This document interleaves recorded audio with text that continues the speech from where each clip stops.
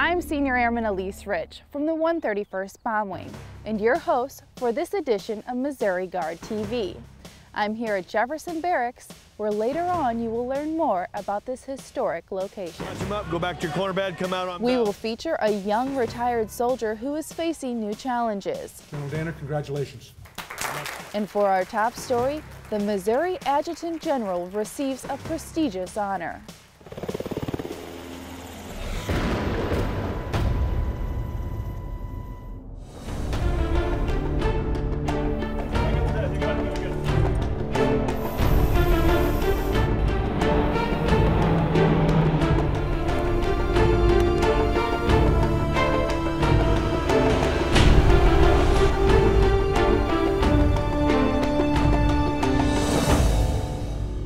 The University of Missouri and city, state, and national leaders gather on campus to honor the third annual Governor Mel Carnahan Award recipient. This honor is given to those who have made significant contributions through their public service.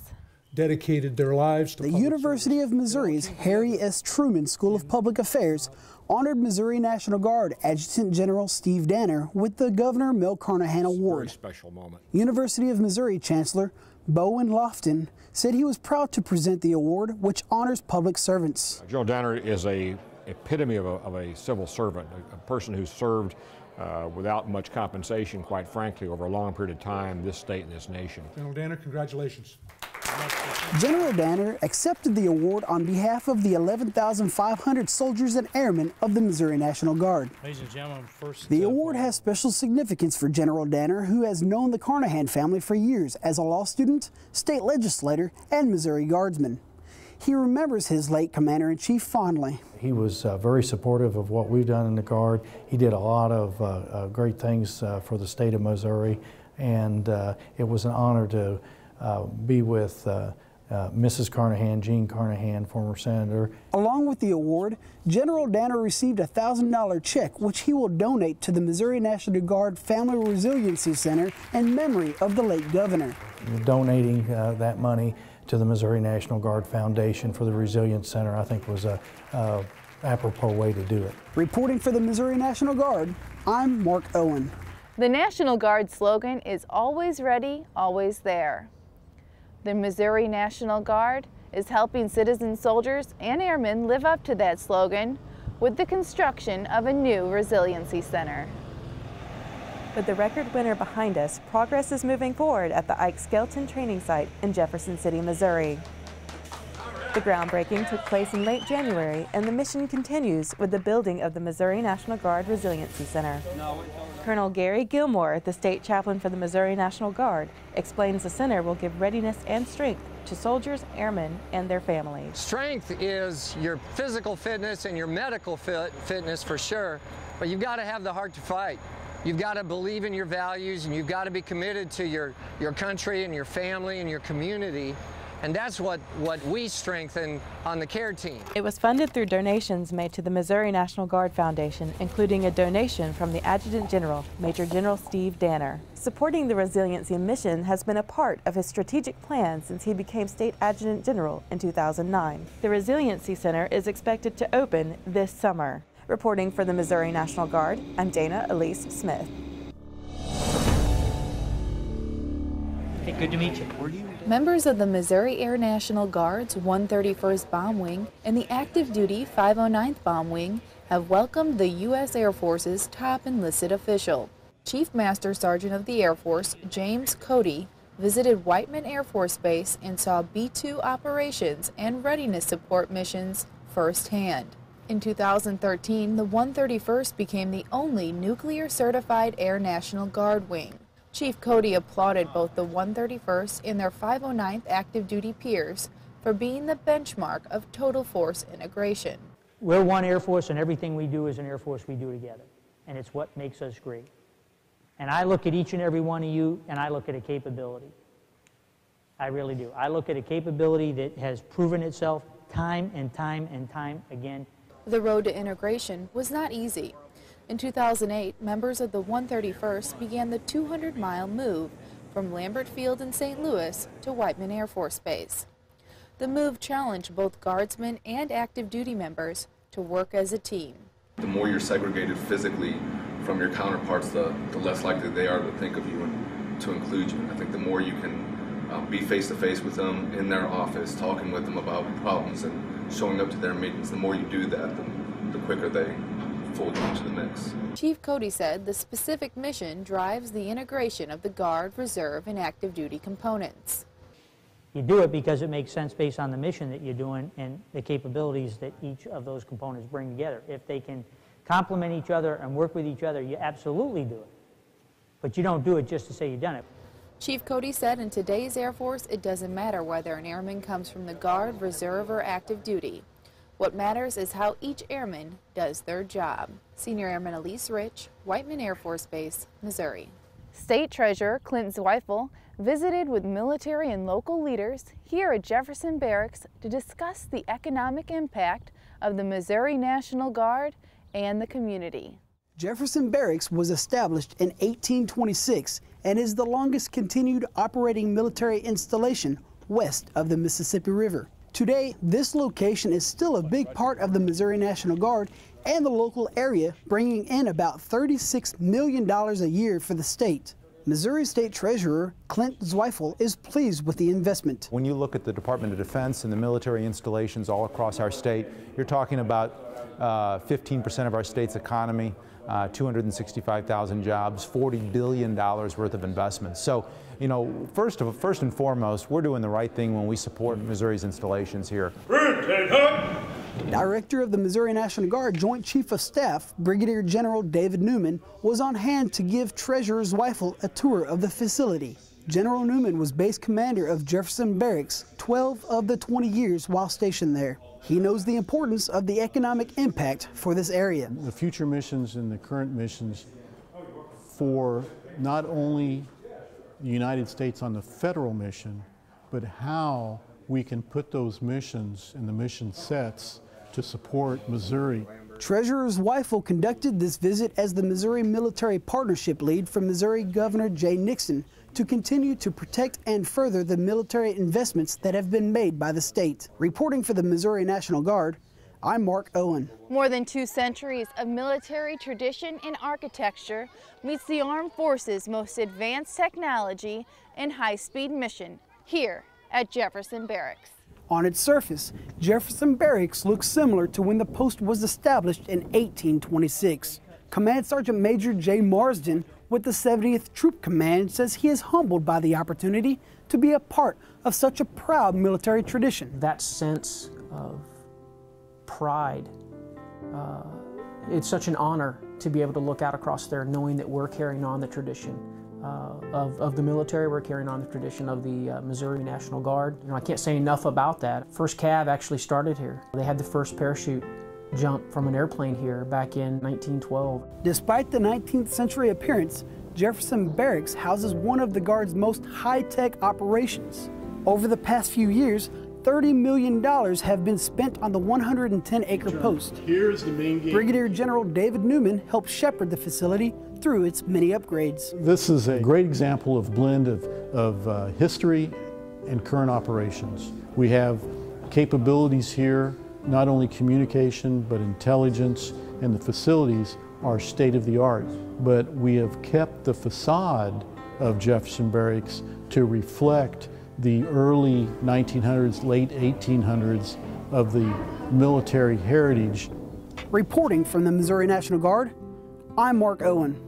When we return, we will meet a young retired soldier who is facing new challenges after being injured in Iraq. For over 375 years, our nation's citizen soldiers have sacrificed, struggled, and triumphed at home and abroad. Through resolve, resilience, and readiness, our Army National Guard continues its proud legacy. As citizen soldiers, we are your next-door neighbors. We're your colleagues in schools, offices, in factories, in every corner of America. The Army National Guard is nearby. We have a stake in the safety and security of our communities. After all, that is where we live. We serve in Afghanistan, Iraq, the Balkans, Africa, the Sinai, and the United States Southwest border. We are citizens. We are soldiers. We are your neighbors. We are always ready. We are always there. The Army National Guard. Over 375 years of value and vigilance. Spectators in the heartland gather in a small southwest Missouri town to watch a mixed martial arts tournament. The card holds 17 fights for the night, but most of the fans come to see one fighter in particular. Good. Now can you throw me a 1-2? 1. Good. 1. I think that the way he can draw a crowd into the show was what most promoters want. That was a good one. Some have said this fighter has a small burden. From your mouth. I think he has any advantage to any other fighter. You know, people say he has a disadvantage, but if anything, it's an advantage for him. Step 1.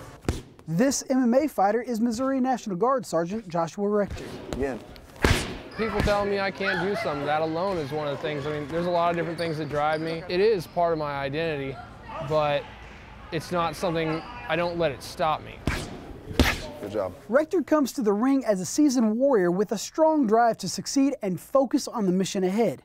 Yet, an uninformed observer may say he is at a disadvantage. He has one arm, but when I see him, he has all the weapons he needs for a fight. In August 2008, Rector started living his childhood dream by joining the Missouri National Guard. In early 2010, his unit got orders to serve in Iraq. Day 32 of that year-long tour changed Rector's life forever. We were coming back off a mission, and while coming around a curve, my driver corrected just a little too much and accidentally dumped the truck. Rector was severely injured.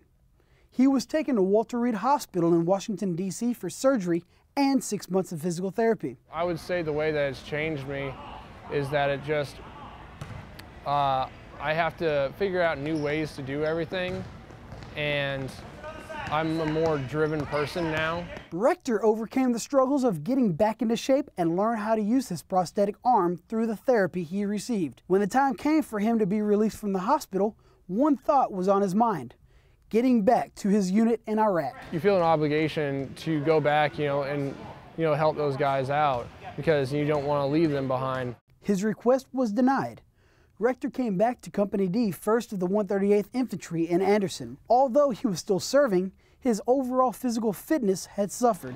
I woke up and I said, this is wrong. Rector turned to mixed martial arts for a way to focus and get back into shape. Not everyone felt that this was a good direction for him. And my drive, to do this, there's a lot of people who say, oh, well, you probably can't do that because you have one hand. I think the more people tell him that it's not possible, the more he works on finding a way. I'd love to be able to prove people wrong like that. And that is exactly what he did as an MMA fighter. When I first met Josh, he came to me and he wanted to lose a little bit of weight and get in shape, and he eventually wanted to fight. The hard work and dedication was obvious with Rector's first official fight against Brandon Collins just a few months ago. He's a strong opponent, and I was honored to fight him. I'd do it again if I have to. Brandon came by the arena to watch Rector fight his second fight. Seeing you, man. I hope you bring home this W. And fighting out of the red corner, 6'2", 100. Oh, I think he's taking it home for sure. He's bringing home that W. Red ready, timekeeper, let's go.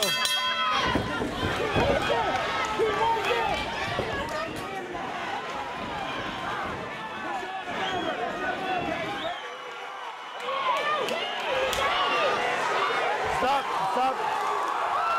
It was a great fight. He shocked me. He surprised me. I didn't expect him to come out banging, and that's what he did. And I just, I felt a lot of pressure to make sure I got that win, and a lot of people were telling me that I couldn't stand with him, and so I decided, that I was. And, it turned out well, and I'm feeling really good now. Not only because of his undefeated record, but knowing he is doing something and it will be done to the best of his ability.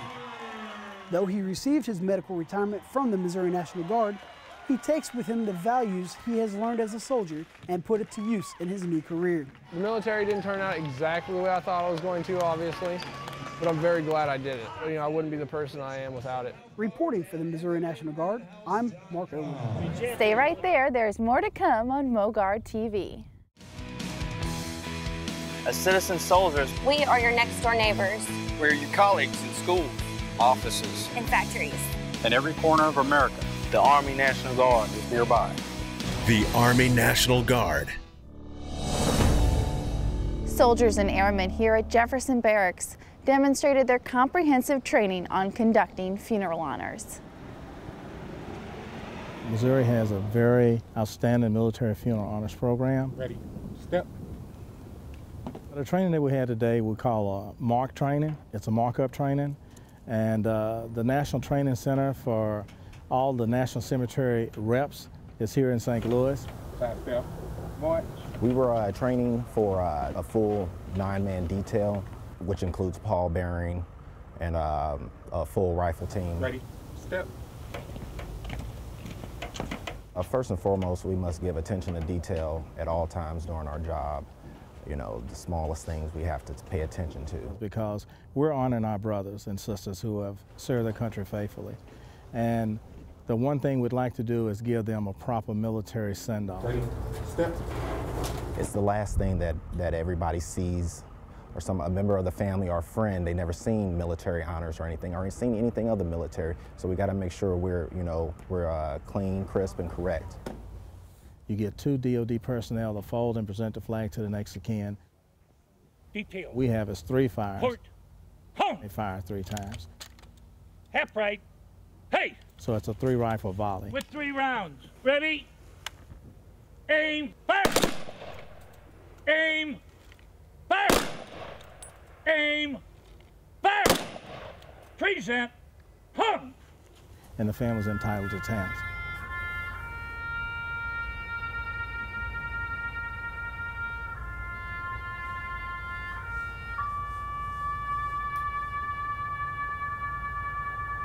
That's our goal, is every time that we come out and do a service, that we do it very professionally, and we want people to be touched by it.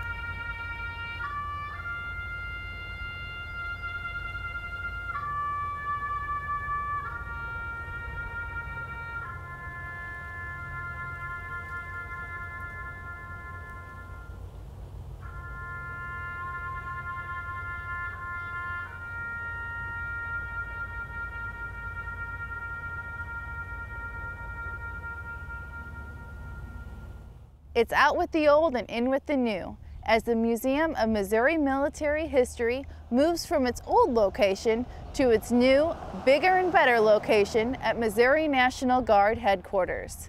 This $1 million project has transformed an empty building into a world-class museum. It's out of the old into the new as the Museum of Missouri Military History staff moves from its old location to a bigger and better one at the Missouri National Guard headquarters. This $1 million project has transformed an empty building into a world-class museum that showcases the challenges and triumphs of the Missouri's Minutemen. The Adjutant General, Major General Stephen Danner, understands that there's a great sense of esprit de corps in our history, and that it's an opportunity for our soldiers to come and see their own history and see where they've been and where they're going. The goal for this 6,500 square foot facility is a sensory experience to help people understand a little bit of what life was like in the past. A whiff of the tent. It smells funny. When we have the ultimate product, we will be able to stimulate different senses, not only the sense of hearing and seeing, but the smell. There are items that I will look at and will remind me of my experience having spent a year in Ramadi, Iraq. This new home is not only to showcase the recent conflicts of the 21st century, this is to remember where Missouri was during the early growth of the state. And you're going to put brush and things like that in there? Missouri National Guard members have balanced the dual mission to serve during natural disasters within its borders and serve globally. I want to have 2 exhibits specifically on state emergency duties to help the public to understand better what the National Guard does, not just fighting the wars, but also take care of our public here at home. The new building will allow students to have a new appreciation of the Missouri military history. This opportunity gives school kids of all ages more than just a textbook understanding of their state's past. So you can read it in a book, but when you see a display and when you see explanations about the displays, and when you have a trained docent that can walk with you and answer your questions or explain what you're looking at, it has far more meaning and it imprints better. The Missouri National Guard invites all veterans, retirees, the future service members, and residents to come and visit the new Museum of Missouri Military History when the doors open later this year. Follow the Missouri National Guard on social media for the grand opening details. Reporting for the Missouri National Guard, I'm Mark Owen. I will now introduce you to a Missouri Air National Guard recruit with a wild day job. Two happy female hippos at the Kansas City Zoo. These girls are enjoying sliced fruit from their handler, Casey Self. Casey is a zookeeper and has recently enlisted in the Missouri Air National Guard as part of the 131st Bomb Wing. How old are they? They are 29 and 27. Some days we'll work the chimpanzee routine, which is just the chimpanzees. We also have the hippo routine, which is the hippos, the crocodiles, our quarry busters, and our tortoises. And then we have the wild dog and baboon routine. Casey believes that working for peaceful solutions for mankind will in turn mean peaceful solutions for the world's wildlife. This is Senior Airman Elise Rich, 131st Bomb Wing, Whiteman Air Force Base. Now let's go to Army Sergeant Annika Jankowski in downtown St. Louis. I'm Army Sergeant Annika Jankowski here at the 45th Metropolitan St. Patrick's Day Parade in St. Louis, Missouri, where the 135th Army Band is leading the way. The 135th Army Band led the way at the 45th Metropolitan St. Patrick's Day Parade in St. Louis, Missouri. The Springfield-based unit, under the direction of Chief Warrant Officer 4 Robert Springer, marched in the celebration of Irish heritage. Army Sergeant Dakota Fletcher has been a member of the band for the past 7 years. Sergeant Fletcher uses the energy of the audience to keep the unit in step. I literally really do feed off the crowd because it helps me play louder, stronger, and it just keeps me focused. The parade is regularly noted as one of the top in the country, with approximately 150 units including marching bands, floats, and more than 5,000 marchers participating. An estimated 250,000 spectators made the parade one of the largest of any downtown St. Louis event. Thank you, thank you. St. Louis Mayor Francis Slay believes National Guard participation in the event is vital to a sense of patriotism. Certainly want to thank the U.S. military for all their work, thank all of you for your service, and we, as beneficiaries of your hard work and your sacrifices, cannot express our appreciation enough. The parade was well received by an audience full of smiling Irish eyes and festive green attire. For the Missouri Army National Guard, I'm Army Sergeant Annika Jankowski. Now we go to the Adjutant General of the Missouri National Guard, Major General Steve Danner, for tag time. Thank you, Airman Rich. As you have seen on today's program, the new Museum of Missouri Military History is a state-of-the-art facility that will showcase Missouri's proud military heritage and tell the story of Missouri National Guard soldiers and airmen. Today's Guardsmen embody a legacy that is deeply rooted in a rich history of service both locally and globally. Knowing and preserving our history strengthens our force, ensures a culture of readiness, and empowers our service members. If you'd like to learn more about our Guardsmen, please follow us on social media. Until next time, on behalf of Governor Jay Nixon and our 11,500 citizen soldiers and airmen, thank you for your service and support.